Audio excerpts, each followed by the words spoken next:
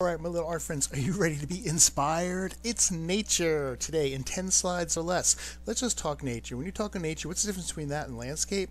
Well, landscape is the land that nature lives in, right? So Ryan Kirby is a nature artist, but he's not a landscape artist. He likes to draw little deer and little turkeys and little animals that live in nature. Hey, that's a nature artist for you right there. Scientists use nature art all the time for illustrations, scientific illustrations, in fact. So you can be like, hey, what kind of wing does the hooded owl have? Hey, what kind of feathers does he use when he eats mice and stuff like that? I don't know.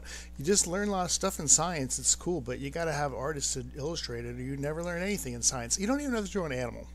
You can just like draw a tree, just pencil, charcoal. Like if you use black and white charcoal together, it looks so good on gray paper. You should try that right now.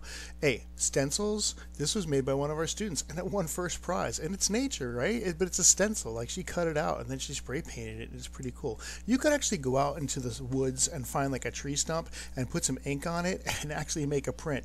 And you probably win first prize doing that too. Speaking of go out in the woods, our next artist, Andy Goldsworthy, you don't have to draw nature. You can just use nature to make art.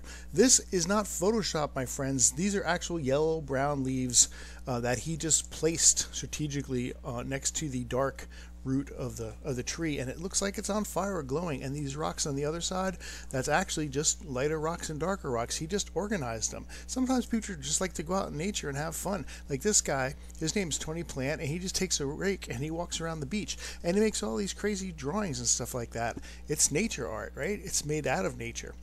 Some people like to use recycled material.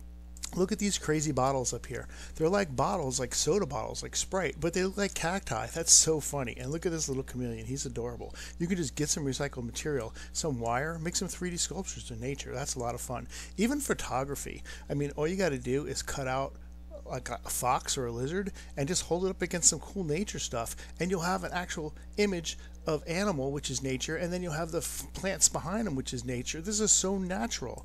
And look, the animal doesn't even have to be alive. Dinosaurs aren't alive, thank goodness, because look at those teeth. Again, this is probably a charcoal drawing. Hey, it's pretty good.